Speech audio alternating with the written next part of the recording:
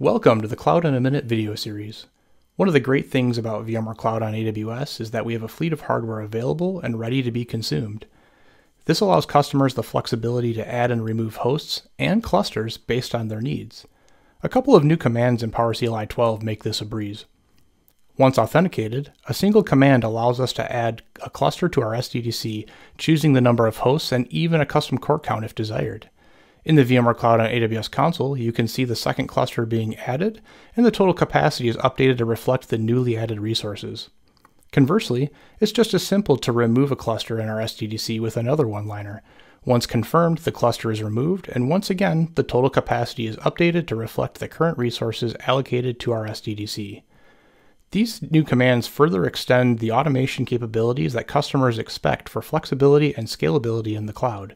To take advantage of these commands and many more new features, update to PowerCLI 12 today. For more information about the VMware Cloud on AWS service, visit our website at cloud.vmware.com.